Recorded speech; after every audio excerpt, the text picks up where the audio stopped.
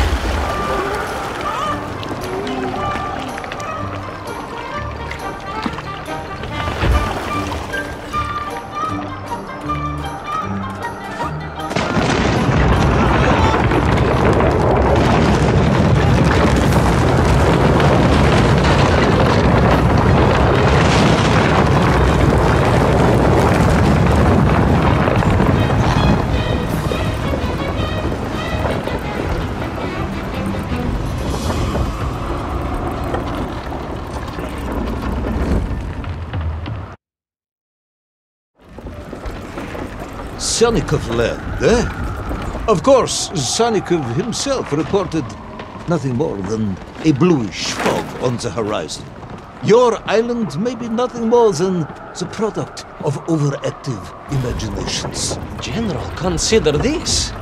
Imagine taking a simple peasant, a pig shepherd, for example, and telling him one day humans would fly.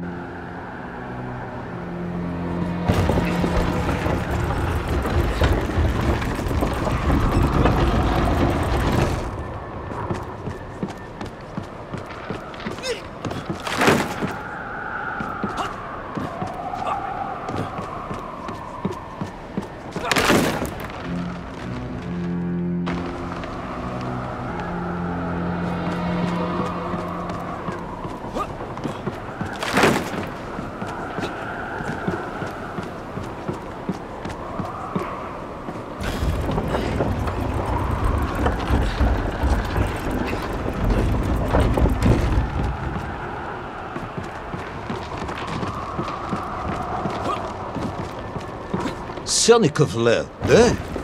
Of course, Sonikov himself reported nothing more than a bluish fog on the horizon.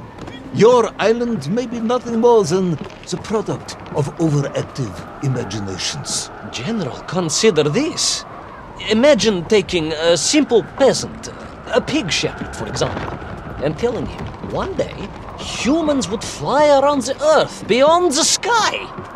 He would say you were stark raving mad, Saldaphone, a ridiculous Kozyol Baradati, a buffoon stuffed into a military uniform, a pridurak, a чучело тупорылое. This peasant of yours had better watch his mouth.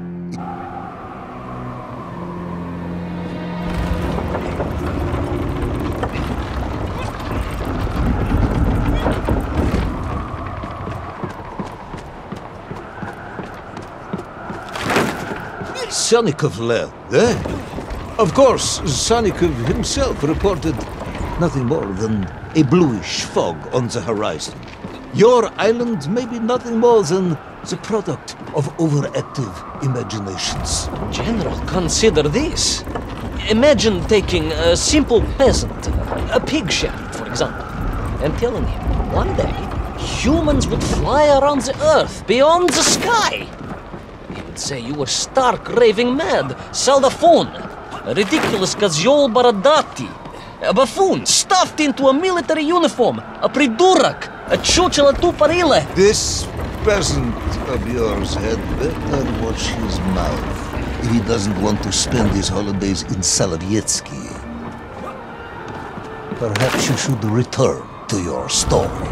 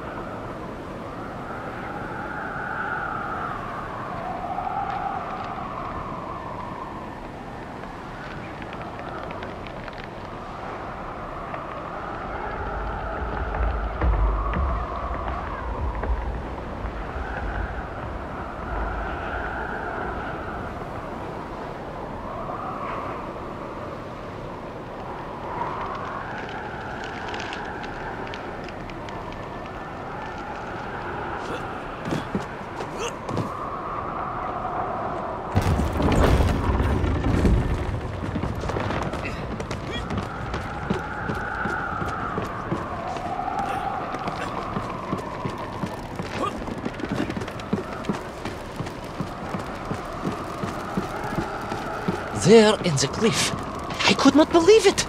A hairy elephant, trapped and frozen in the ice. A mammoth? No, General, a hairy elephant. Who would think such a thing could be?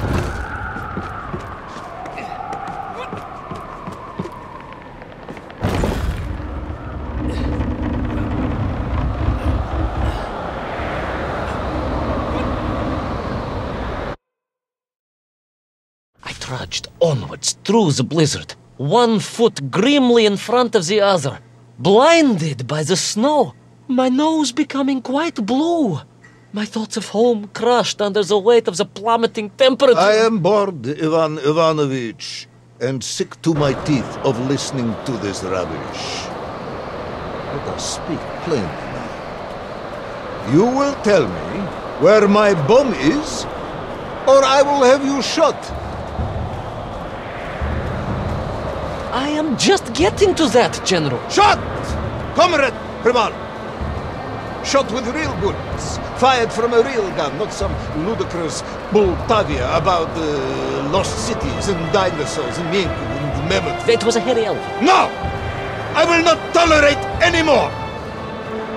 Where is the bomb, Ivan Ivanovich? Where is little Orpheus? It was right there. What? It was there. At least I realized it must be. Where? There? On Sanikov land? Yes, General, because as the storm began to clear, I realized with a strange excitement and trepidation that I was not alone on Sanikov land.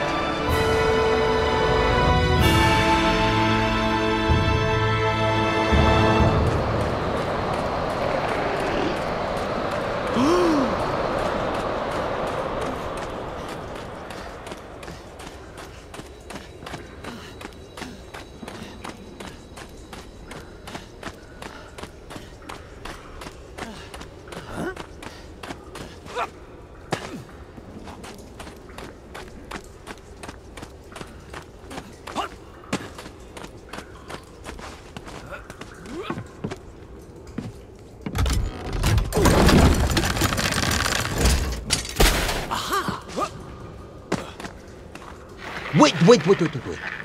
Go back. You say these lifeboats came from Zarya? A Russian ship? Zarya returned home, but not with all of her crew. And here were the missing lifeboats, trapped in the ice for all of these years. And it could only mean one thing. That you are continuing to hang lapsha on my ears.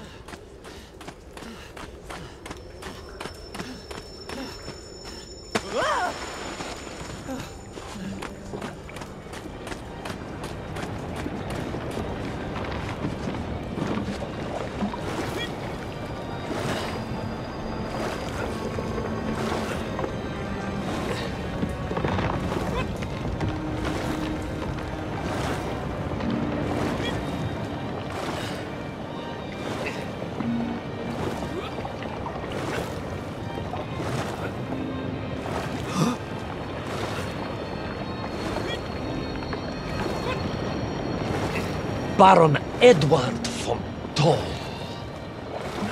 Of course, I remember reading about his tragic expedition at school. We were taught he had died a hero's death out on the icy wastes, searching for Sanikov land.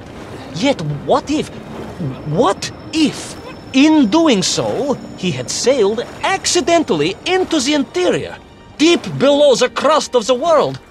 A fellow citizen of the surface. I had to try and find him.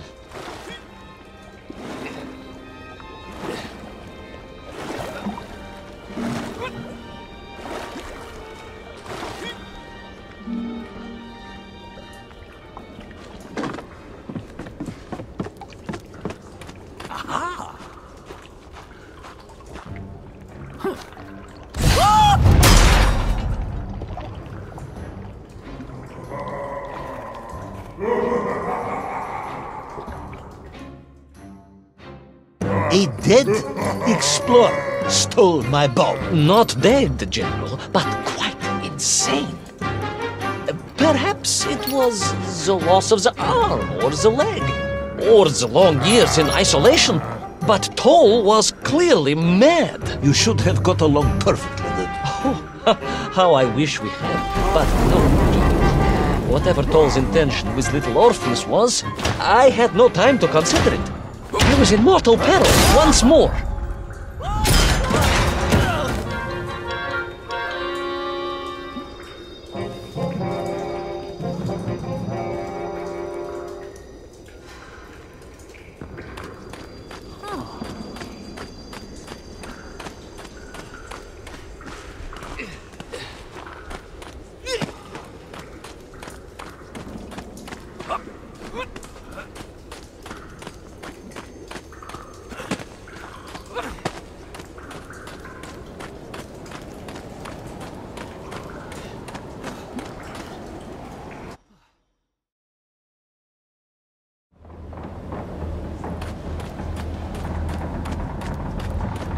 So, you believe that Toll had somehow enslaved the Yenkiv and bent them to his will? I do, General. It was obvious. Why else would they serve him? And how else could they be so different from their freed comrades?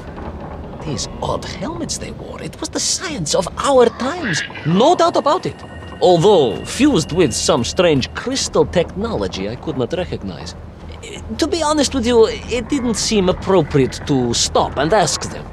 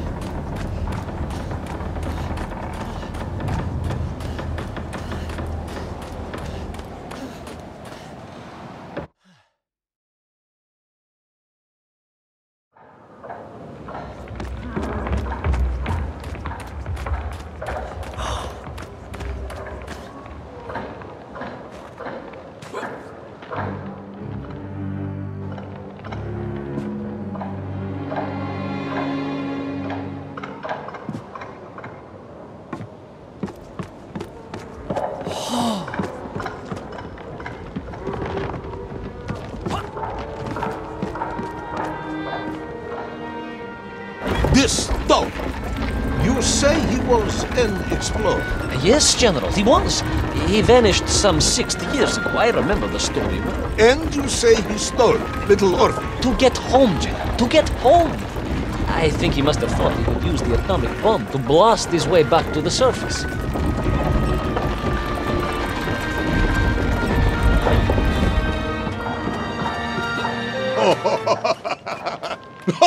Brilliant, Ivan Ivanovich!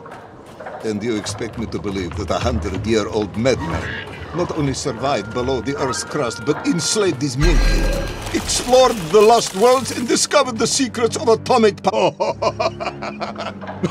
Brilliant, Ivan Ivanovich! And you expect me to believe that a 100-year-old madman not only survived below the Earth's crust, but enslaved his Mienki, explored the lost worlds, and discovered the secrets of atomic power, all by himself? A Tsarist general! An imperialist! No doubt harking back to the terrible days before the Great Revolution! And Estonian! Estonia? Estonian general! They are wily people.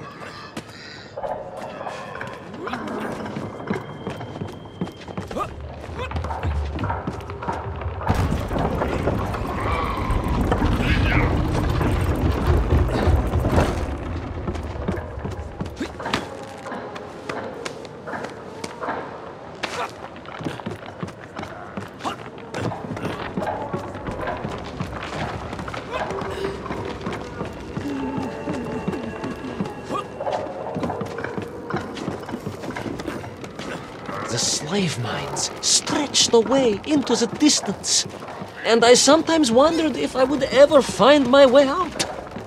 But I never gave up, General. Of course you didn't. You are a hero, Ivan Ivanovich. No, General, no, I am no hero.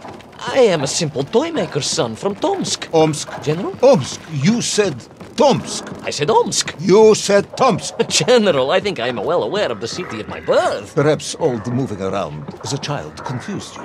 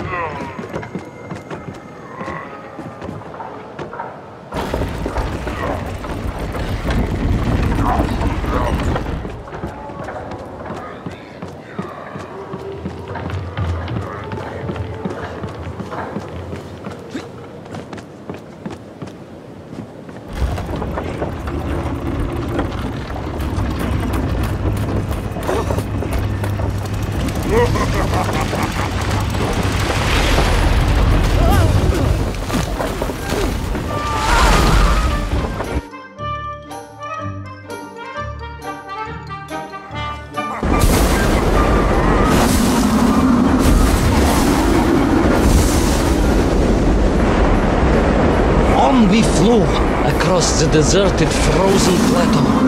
I was single-handed in my pursuit, dogged in my determination.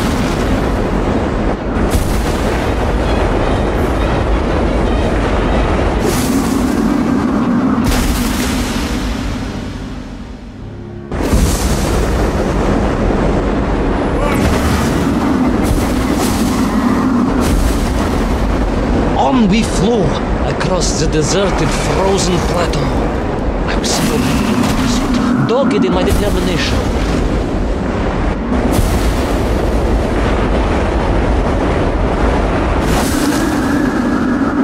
I would take back little Orpheus and prevent Toll from detonating the bomb. You are as humble as ever, Navarro.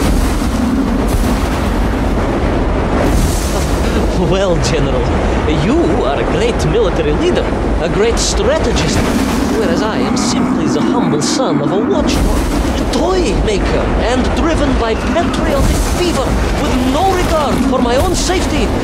I rushed blindly on. Well, General, you are a great military leader, a great strategist, whereas I am simply the humble son of a watchdog, a toy maker, and driven by patriotic fever with no regard for my own safety. I rushed blindly on.